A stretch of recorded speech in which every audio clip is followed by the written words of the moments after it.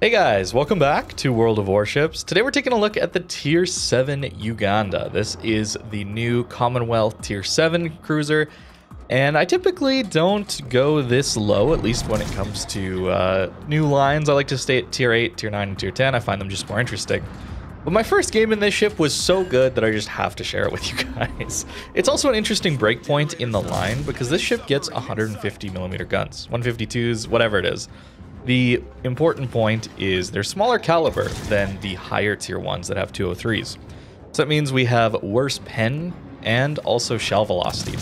But we gain a little bit of reload here. This ship is also going to be buffed compared to what you see here. I have 7.1 second reload, something like that, and it's going down to 6.6. That should already be in the game though, as these ships have probably released already by the time you get to see this video. But these ships are pretty solid, honestly. I was kind of thinking they'd be just mediocre cruisers, but the more I've played them, the more I like them. Outside of the Tier 10, that is. Yeah, the Tier 10's a little rough, but I think the Tier 9 is definitely the high point of this line, and the Tier 7 and 8 are also very, very solid. The damage is decent, and this smoke is amazing for just holding your ground and applying a lot of pressure to enemy ships. It's really interesting to have a cruiser that can just kind of stay at closer ranges to battleships and just a lot of the enemy team. Most of the time you're either playing around islands, which we kind of are here, or you're forced to kite away and play pretty far back. But these ships can play at medium to close range when they have their smoke available. So they're actually rather aggressive cruisers, interestingly enough. At least when it comes to having your smoke available to you. Once it's gone, of course, you do need to play much more passive. Since you do have light cruiser armor, it's very, very bad, and you're going to get citadeled a lot. So you do want to play around islands, but you can use island cover to get close, and then use your smoke to play more open water for a little bit, and apply a lot of damage and a lot of pressure. Also playing closer like this, we have that option of using our submarine surveillance and hoping to deal with enemy subs. It's not great at it. I'm not going to rant about it here. I'm not sure when the Cerberus video is coming out, whether it's before or after this one, but there's a big old rant at the end of that one.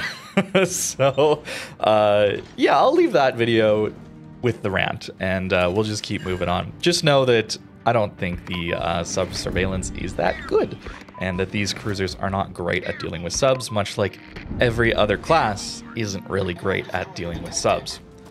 I really did like this this line though, the more I played it. These smaller ships certainly helped a lot when you are a little bit more maneuverable, but also just not having the massive freeboard that can just be HE penned and bigger citadels, that kind of thing. It's much, much easier to play this line when you don't have such a massive hull like you do at the Tier 10. That's really why I think the Tier 9 is the high point, is because it's small still, but it gains a lot of DPM and range.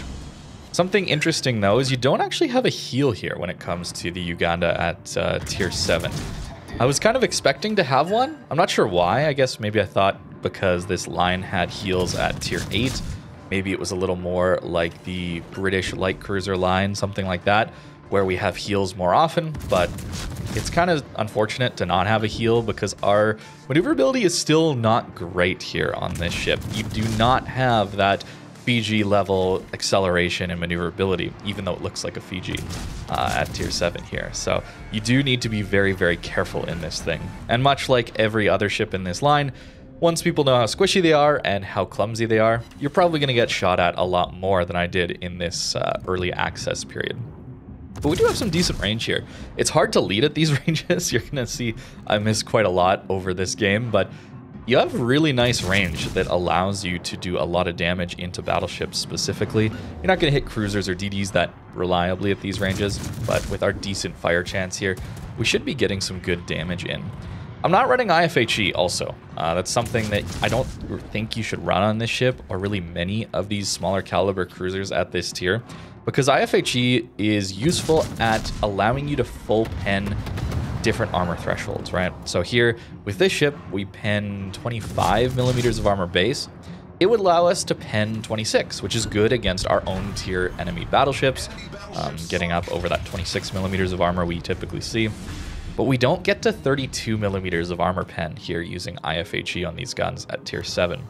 So it's a little bit unfortunate when you get those up tiers, and then you just sacrificed your fire chance, and then you didn't really get much benefit out of it. So that's why I don't really like it at tier 8. At higher tiers, though, the 152 calibers, 150, 152, whatever, at different lines and tech trees, they get 30 millimeters of pen. So then IFHE can get you up over 32 millimeters, and then it can be useful. Not always. We landed 2 torps, very, very lucky on this Buccioni.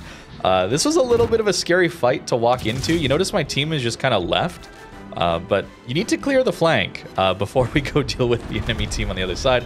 Especially a DD on the flank would be terrifying, and Buccioni's got some really good guns, especially if they can use some island cover. It would have been a bit of a disaster for our team to get pincered, so I got very lucky to land those torps. Otherwise, this would have been a much more difficult fight. Would have been a little easier with a heal. Fortunately, though, the Akatsuki doesn't have the best concealment at this tier, so we are able to take him out. Hydro is down, though, so a little bit worried about torpedoes coming in. And we do manage to dodge 2 sets, and there's the 3rd, so we're okay. But no Hydro, clumsy light cruiser. Yeah, it's a little scary against DDs at times. Definitely want to have that Hydro activated. 90k damage and a Kraken already. That's a pretty good game for a first match in the Uganda here. I think this is going to be a pretty decent line to play, actually. Somebody was asking me if this would be a good line for regrinds, like if you don't have a ton of free XP to do the Harugumo gimmick, where you just use free XP to constantly reset the Harugumo line, as that is the cheapest one to do. This might be an interesting line. If you're interested in light cruisers, HE farmers, that kind of thing, you kind of vibe with this line a little bit, it could be a really solid line to grind with, because, I mean, the tier 10 being strong with guns, like I said in that video with Cerberus, but weak in every other way, and the tier 9 being a pretty high point of the line, in my opinion, makes it an interesting option for regrinds. So we'll have to see, but if you're interested in light cruisers, heavy cruisers, smoke fire cruisers, that kind of thing, it could be good. It could be good for you. Notice how I'm just missing here. That is just purely down to misaiming and having a difficult time with these very floaty shells. But our last salvo that does connect does light a fire. It's pretty lucky for us. Unfortunately, these 150s give you a little bit of a different experience throughout the line, switching from these lower caliber cruiser guns to higher caliber ones, 203s, as we get up to the tier 8, 9, and 10. It's a little bit awkward to transition there, I guess, because you do have that slower reload, but better shell velocity and better damage output per shell.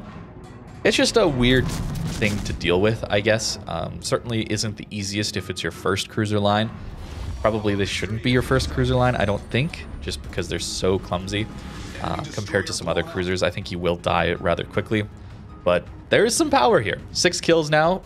Admittedly, kind of yoinked that one, a bit of a kill steal on that DD, the Farragut there, but he has to die eventually, so I guess we'll take it. And now dealing with this New Orleans, we have to angle. The AP is terrifying on these American cruisers at this mid and high tier, so we can't get greedy for that rear gun. The angles are just okay on the rear gun. They're not amazing. It's really only meant for you to use it at times where you're not getting shot at, or you're in your smoke or something like that, I think. Otherwise, it's okay to just use your bow guns. That should be just fine. And we should take him out here. Dodge that last AP salvo. He shouldn't be overmatching us anyway. So 121,000 damage and 7 kills. Is a pretty good carry for a tier 7 boat. Not gonna lie. But yeah, no healing here, a little rough. And notice we only had 226,000 potential damage. These ships don't like to get shot at, man. They really, really don't. So you're going to have to use your concealment and use island cover and use your smokes to get into positions where you can shoot, but not get shot back at. That's kind of going to be the key to this line.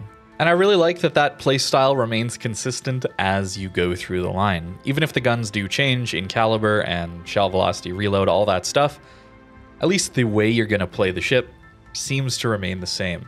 And unfortunately, the tier 10 seems to be one of the most extreme versions of it, where it's squishier as well as does more damage than the rest. As for the build here on the tier 7, in that game, I only had a 14-point commander to use, so that's all I had. As for the upgrades here, I think pretty standard for this line. Definitely going propulsion mod here, since we do need that. we're oftentimes pretty slow in our smokes. We sometimes need to dodge torps, speed up a little bit. And then to deal with that lack of rudder shift time, at least in the higher tier ones, that lighthouse build starts to come into play. That might not be the easiest way to play it for you. It might be better to run the concealment, allow you to get into better positions, but that's what I found to work best for me. Going full damage here, as you can see. Grease the gears is required here. I mean, these are 152s and they have a 26-second turret traverse. It's kind of bad. So we do need that. And that's with grease the gears, by the way. That's rough. Demo expert here, as well as heavy HE and top grade gunner, trying to maximize that reload as much as we can. The reload here is updated as it is Wednesday, so the patch did just drop. So now I can see the updated reload here. It was worse when I was playing it in this game. So what you saw, it's going to be a little bit better then. AR, of course, as well as consumable specialist here. That was the 14-point commander build. And then after that, I'd probably, once we get a heal, it's more important to get superintendent, I think. And then I'm not sure what else I would do. You could go concealment, maybe. Eventually, if you get a 21-point commander at higher tiers. But I went full damage. It might be a little too much, a little too hard to play around, considering these ships are a little bit squishy with that full damage build. So running more defensive things, if you are struggling to survive, is more than fine to do. But yeah, big citadels, easy to hit, not the most maneuverability. Can be tough, but the damage is there. The damage is certainly there with this line, and the tier 7 played pretty well, gotta say. So thank you very much for watching, and I hope you have a great rest of your day.